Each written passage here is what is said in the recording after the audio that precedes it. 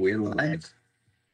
Well, good afternoon, Mesa Public Schools. We are so happy that you are here to join us for our weekly Facebook Live session. Today, we are talking about a transition from junior high into high school. We know how important that is. So I have a really special guest today, Mr. Casey Eagleberger. He is the principal of Red Mountain High School, and he's the former principal at Smith Junior High. So he is the perfect guest to talk about what does this whole junior high experience look and feel like, and then what does it look like to successfully transition into a high school.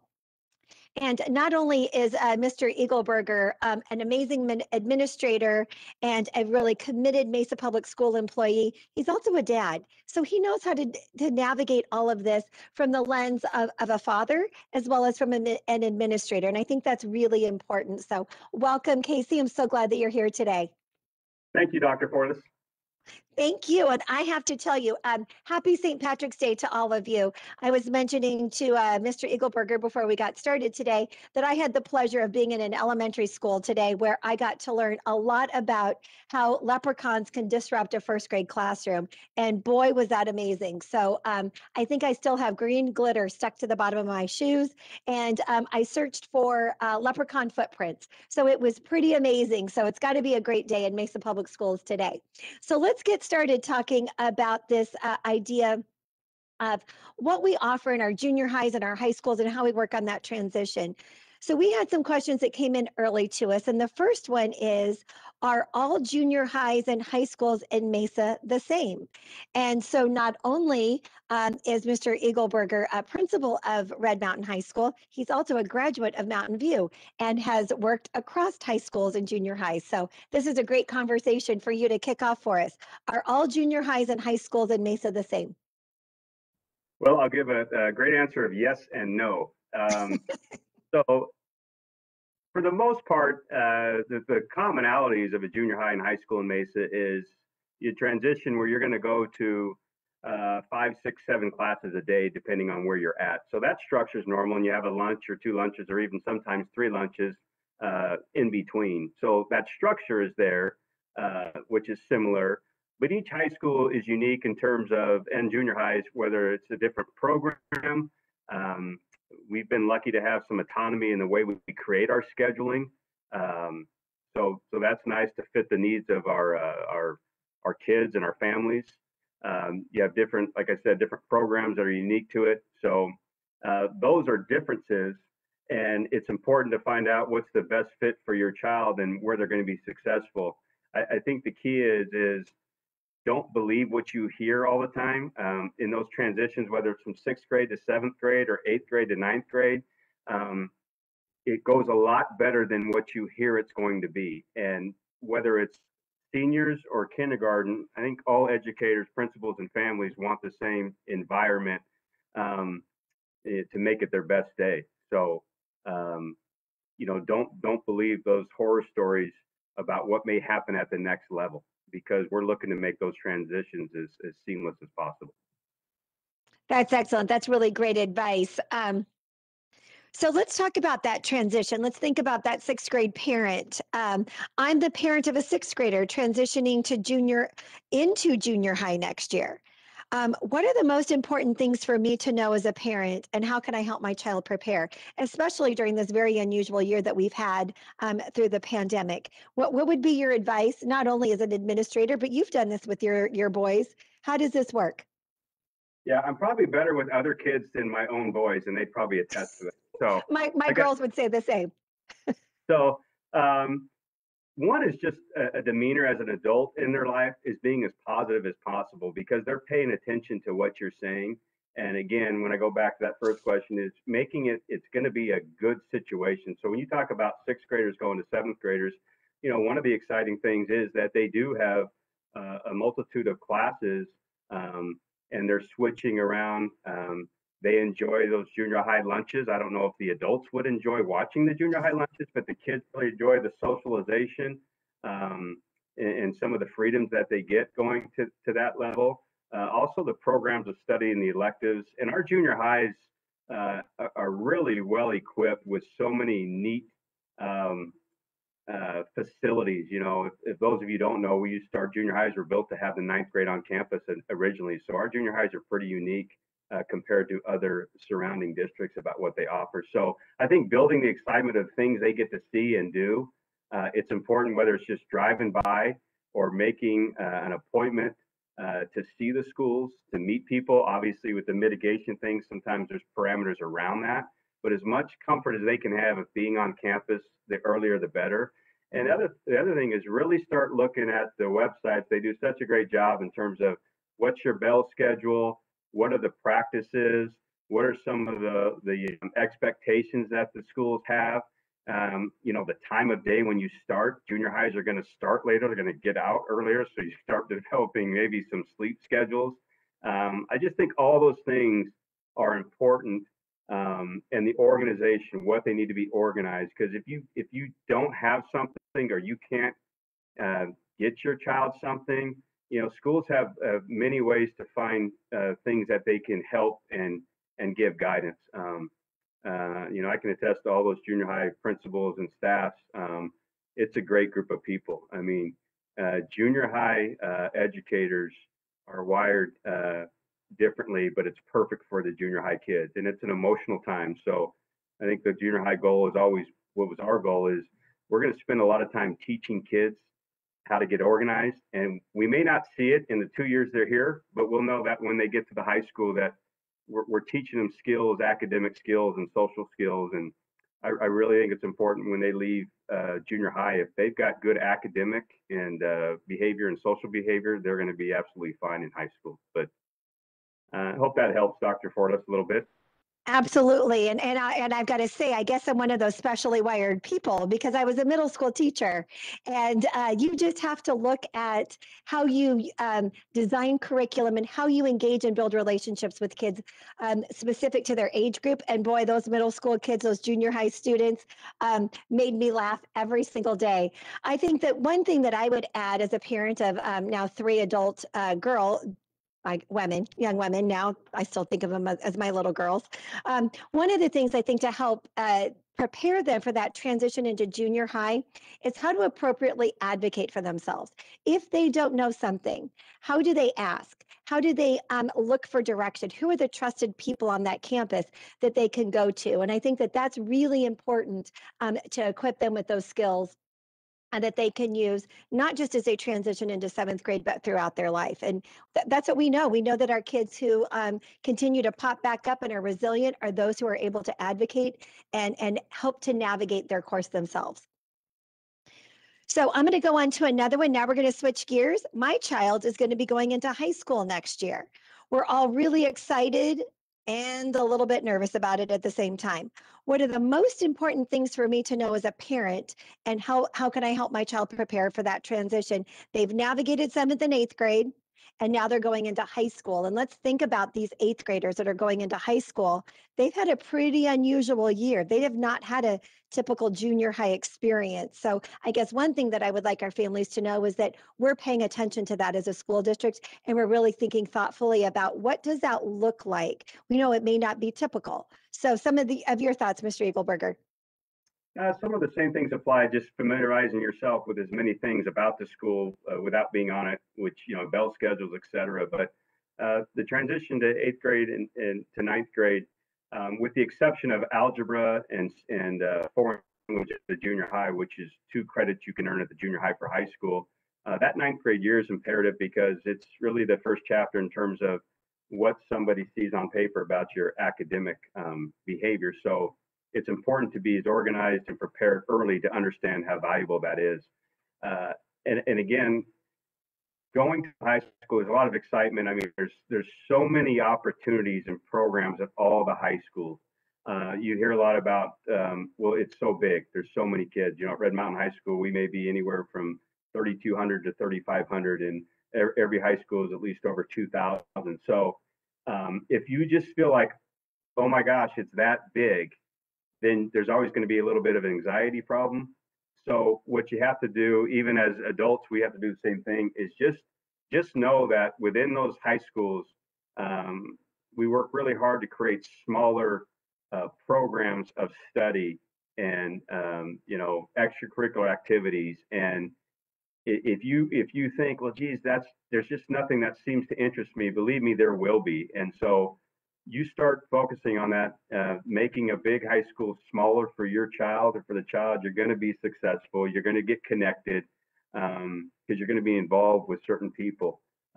Even if you're not really into extracurricular activities, but there's an area of study that you like, there's plenty of clubs and there's mentors. And if you feel like your child is not connecting, reach out, reach out, reach out. Because one good thing of many things about being a big size high school, and these questions come to me all the time, moving from a junior high principal to a high school principal, I say, yes, there's more kids than people, but there's more staff and help and people equipped to take care of needs. So, and we talk a lot about, again, taking the time early when they transition to ninth grade about teaching them, how to get through the day and not jumping right into curriculum and teaching them, because they don't know. They've spent, in some cases, in elementary school for 7 years, a 2-year stop at the junior high, which goes fast, and then you get into high school. So really, we sometimes we have to slow down to understand that it wasn't too long ago that these students were in 6th grade and they had spent 7 years at elementary school, right in their neighborhood. And we have to step back and say, well, we have to teach them to do that because they may have had different systems and structures in the last 3 years. So, point is, ask when you feel like this just doesn't seem right, and trust your instincts. And if you don't get the answer you really think answered it, reach out again. And sometimes we may give an answer that's not the best answer at the time. And by all means, it's okay to reach out again. Say, Mr. Eagleberger, for example, we spoke a month ago, and not sure I really got the answer. And then, okay, let me see if I can take another avenue to do that better for you. So there are people to connect with, and we want to do that. So don't hesitate to reach out. That's really great advice. I had an opportunity to participate in some student listening sessions and town halls with our 6th graders, groups of junior high and high school students, and it was pretty amazing. If I could summarize what our kids want in their junior high experience and their high school experience, I could summarize it in 2 words. They want relationships and they want collaboration. So everything that you've just talked about, Mr. Eagleberger, of reaching out, and there is so much that we offer at all of our high schools and our junior highs. But I think our larger high schools, when I speak to families and I speak to kids, one of the other phrases that comes up that says, in our high school, there's a place for everyone. And so you've got to find that niche. And so maybe you may not find it, the student may not find it the first time. If it's not that club, there's another club. There's another leadership experience. There's another class that can be taken. There's another extracurricular activity. So always looking for that ways to make connections, because our kids thrive on those relationships and collaborating with one another. So we've talked about transitioning into junior high, transitioning into high school. We're going to jump in and start thinking about preparing for college and future career. We know that that's very important. In fact, in the listening sessions, our high school students said one of our challenges is meeting the demands of our families and trying to fulfill the expectations of our families while trying to learn about who they are as they chart their course. So preparing for college and future career is so important to many children and their families. So Casey, can you talk about the career exploration opportunities at the junior high school level? Yeah. Go back to the history behind our junior highs. They were built for 9th graders. So what that allowed for was great facilities, and so you have space and career explorations with different programs. So you have industrial technology areas, you have culinary areas, you have robotic areas, you have big space for kids to work and discover. And the junior highs have done a really nice job within their schedules is prioritizing time and giving kids opportunity to take those classes to explore their different interests. So maybe there's interest in robotics for one student, and then the other student industrial technology, and then culinary arts for one. And the facilities are phenomenal. Sometimes you just get lucky to be at buildings where you have that space. And it was a priority for the junior highs to continue those programs. And our CTA director, Marla Loria, does a good job in terms of supporting those. And so that's really the key for a lot of kids, why they're coming to school, and that's their hook. And there's just so many great elective teachers. So, let's take say a student in 7th or 8th grade takes robotics, or they take a culinary class, or they take an IT class. So they start discovering what they're really interested in. And then what that leads to is that you go to the high school, so now you're entering for 4 years, and it really starts to hone in about what their specific interests are. And then you get these programs of studies for 3-4 years for a high school student. But that's all attributed to what their experience is in the junior high.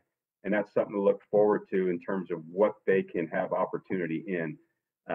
So short answer is, yeah, they can start discovering and having opportunity and materials provided to them to start exploring those interests. And then that leads to the next phase when they transition to the high school. So I'm going to do a commercial. It's a little bit premature because we don't have all of our details finalized, but I can tell you, stay tuned. In the next few weeks, you are going to be hearing, as a community, we will be making you very, very aware of our Summer Academy program that we will be planning across our school district. Every school in Mesa Public Schools will have a Summer Academy, and many of our junior highs and high schools are focusing on those opportunities for career exploration. So I know that the principal at Shepherd Junior High and I were having a conversation and talking about weaving in mathematics concepts within culinary. And so giving kids ideas around what are they interested in, a focus on the arts, a focus on technology and science-related concepps. So keep your eyes open. We were going to have the most amazing summer academies across Mesa Public Schools. So I also, another part of that question is, what schools offer dual enrollment? So let's first talk about what dual enrollment is. In the state of Arizona and in Mesa Public Schools, we have taken advantage of an opportunity where our high school students can be at their high school taking a course that is college credit through Mesa Community College. And when they graduate, not only do they have a high school diploma, but they already have some college credit in the bank. And that's really important for our kids, especially those kids that are going to be staying in state, because we know that those college credits from Mesa Community College, they transfer into our state universities. So it's a really great way for kids to build that really strong runway from high school into college. So Mr. Eagleberger, you want to talk about some of the dual enrollment? And by the way, dual enrollment is offered at all of our high schools, all of our comprehensive high schools. You want to talk about some of the courses that you have or some that come to mind for you? Yeah, just for example, and there's a growing amount of courses, whether it's a foreign language or as science or English, in many subjects. And those students who have decided that they're taking that college path, one for parents and for students, it's an economic advantage as well too, because what you do is you sign up through Mesa Community College, but the class is on our campus in this case, or any other high school, and it's taught by one of our own faculty members. So a student, their day's not disrupted where they're having to go to a different campus. They're taking that class with their peers. That class is just designated for dual enrollment. They take that class all year, and then, as Dr. Fortas said, they get credit for college. Statistically, it's pretty heavy percentage that most students in Mesa schools are going to stay in state.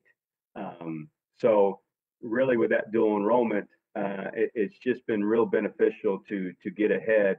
And one, you're getting college credit, but you're also getting exposed to college curriculum and a style of teaching and learning that maybe you would see, although it's not on their campus, but whether it's expectations or what your retake policy is, or can you take a test again, getting used to kind of a gateway in terms of what the college offers.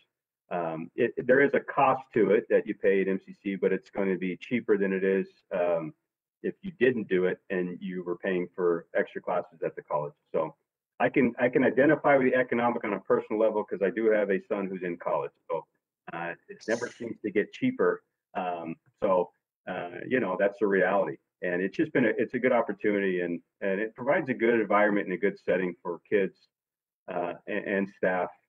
And it's focused. I mean, they're taking a class not only for a high school credit but a college credit. So it creates quite a academic environment in a college setting. It's almost practice in a sense for the next phase that they're going to go into in college. Yeah, I wholeheartedly agree with you, Casey.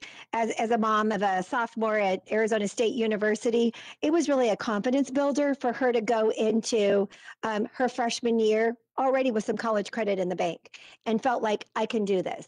So I think it's really important for so many different reasons. Financial, certainly financial was a good win for us as well. Um, so, can you walk us through what does a typical day look like for a junior high student? And then we'll do the same thing for a high school student, or maybe you can talk about how they're similar and different. What does that day look like? How can parents be visualizing this?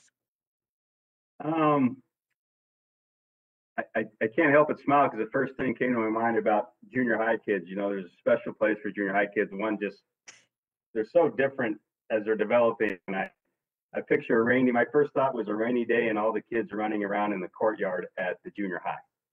That wouldn't be the same reaction at the high school. But, so junior high typically, kids aren't driving or they shouldn't be driving. They're either getting bused to school or dropped off or walking or riding their bike or their skateboard or scooter, whatever it is. And they usually, start to congregate 20 minutes or 15 minutes before school starts.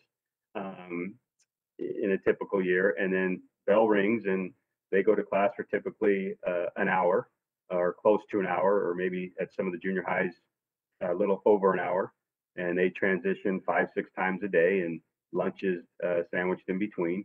Yeah, and that's pretty typical. Most kids are really good about getting to class on time, and teachers are outside their doors welcoming kids in an environment, and um, typical junior high behavior and teenage behavior and socialization. And there's a lot of help, and there's people out, whether it's administration, security, teachers. So, for the most part, it's a really safe place in terms of, eyes on kids. And then that's a junior high.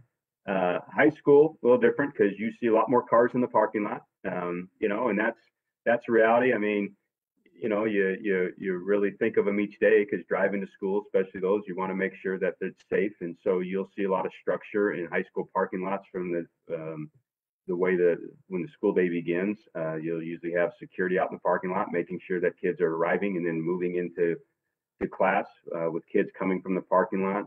You'll have security set up, checking IDs for have kids come into a school setting. Most kids start to congregate at the high school 10 minutes, a little bit later than you would see at the junior high.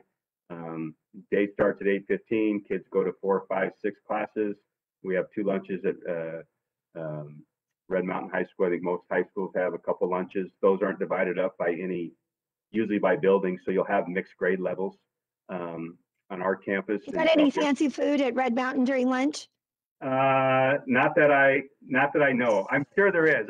That's a trap question for me. So I'm just watching kids, and more and more schools have gravitated to letting kids out across campus, because what that does is, maybe before you wanted them all confined and you had to watch, I mean, even pre-COVID, but the concept of letting kids get out and socialize and spread out over campus, it gives them safe places to be, not because there's dangerous places, but just kind of safe emotionally to see their friends.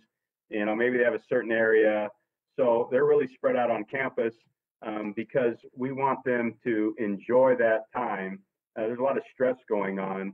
Instead of confining them to areas and more worried about that it's got to be perfectly clean, we want them to get their food, find a place to eat, and that helps create a calmness during lunchtime. In the afternoon, you'll see on a high school campus, there's a little bit more hustle and bustle because, for example, seniors may be leaving early. They only take 4 classes, some of them do, and then they're going off to work or wherever they may go. There's a lot of athletics and extracurricular activities going on, so kids are all over and the sides of the campus. But again, you have more people. So, I hope that not too unimaginable, but you may drive by and see, man, there's a lot of people just moving around, but there's a lot of behind the scenes and on the front lines, so to speak, with people watching. There's cameras everywhere. We've been fortunate for our district to support us. So there's a lot of areas that are always monitored, and just trying to create an area where kids can experience. Kids want to be safe, and they want to have relationships, and they want to have opportunity and success. And so that's the goal every day on each campus. And it may seem chaotic at times, but really it's a controlled chaos with a lot of people making efforts to be preventive and make it a good experience each and every day. Well, I sure applaud the work of our secondary principals, our junior high principals, our high school principals, because if you think about it, if you were in a small town in the Midwest, our high schools are larger than the populations of some small towns. And so you coordinate a small city every single day. And with that brings a ton of resource and opportunity for our kids. So, it's so great to be with superintendents from other districts and say, do you have that type of a program? Do you have that type of a program? And about 99% of the time I can say, yes, we have that at somewhere, someplace, because we really have the resources to align to the needs and wants of our children. Whether they're little preschoolers all the way up to our seniors who are graduating and running off into the world of college and career. So I'm going to go to this. I know I did a kind of went off script and did a little preview and a commercial on our summer academies. And we have a question that is coming to us on, will there be transportation for summer academies? And that answer is yes. We want to make it as accessible as possible for all of our families across Mesa Public Schools. So the answer is yes, with more details to come. So set your agendas. April 7th, we will be doing Facebook Live all about summer academies, so you can get the latest and the greatest and the best information. So I'm going to wrap up with our last question here, which is talking about parent involvement. We tend to understand what it looks like at an elementary level to be involved in your child's education. So what does that look like when you move into the secondary schools? What does it look like at junior high? What does that look like at high school? And oftentimes it looks really different. So you want to talk a little bit about what is that appropriate and comfortable type of parental involvement in both junior highs and high schools? I think it's always certainly encouraged, and as a parent, it's try to be involved as you can.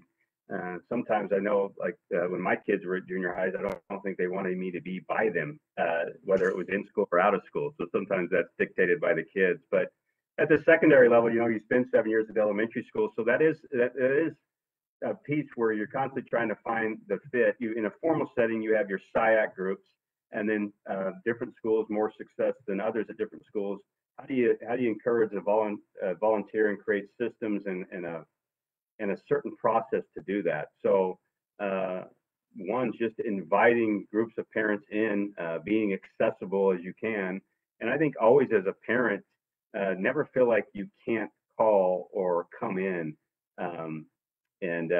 Right now I'm always thinking, it's so hard not to think about COVID and that stuff, but in a more normal year, to do that, because it does no good to create, separate school and then community. So it's just finding ways, and a lot of times the parents bring the best ideas about how they can help and support. Most high schools will have several booster clubs, whether it's their extracurricular activities or athletics. So you get a lot of involvement there. When you talk about school-wide, I said the formal setting was SIAC, but I know there's certain high schools and other junior highs that have parent groups more on an informal basis that just simply volunteer time and resource, or even food in some cases, teacher appreciation. So, any principal in school is looking for that help. And so sometimes it's just a matter of getting people to bring ideas where you say, yeah, I've been waiting for that to happen. Because there's also, we also know that parents are doing a ton of stuff with their kids, and they're working and they're doing all the things parents do. And you walk that fine line. We don't want to appear like we're pushing too much for them to do more. So sometimes just reaching out and say, hey, is there any way I can help the school? That kind of creates an invite to say, yeah, we've been waiting for something like this to happen, and here's some things that we just need volunteers and people on campus. I mean, a lot of research out there that says it doesn't always have to be one teacher for 30 kids. That just adult influence, whether that's in a formal setting as an educator who's hired there, or if it's just volunteer. You know, kids just need to find one person somewhere that they can identify with, and sometimes that comes from where you never saw it. It might have been a person who volunteered on a certain day. So we continue to try to look for that, especially at the high school. Like I said, that's been a little bit to nobody's fault. Obviously, we're living in a unique situation here, but when that starts to become more available, we look to find ways to do that, just to give kids as much support as we can, because we know they need it. I really appreciate that. And, some families might be thinking, wow, I really wish I could spend time actually at the school during the school day to be involved. But rest assured, there are many two-parent working families that can stay involved in many, many ways, including staying active in our parent portal through what we call Parent View, where you can take a look at your students' grades, take a look at their assignments, how well they're doing, and then reaching out to that teacher and connecting with them, sending an email, a phone call, setting up a time. That's still very appropriate to do at the secondary level. So it's always good to get it on the front end before there's a problem to solve. So that's helpful to our principals and to our teachers as well. We do have another question that came in, and it is, will remote learning be available next year? And that answer is yes. At the elementary, the junior high, and the high school level, we will have a remote learning option. We are finalizing the details of that as well. We are planning summer academies and what our learning models will look like next year.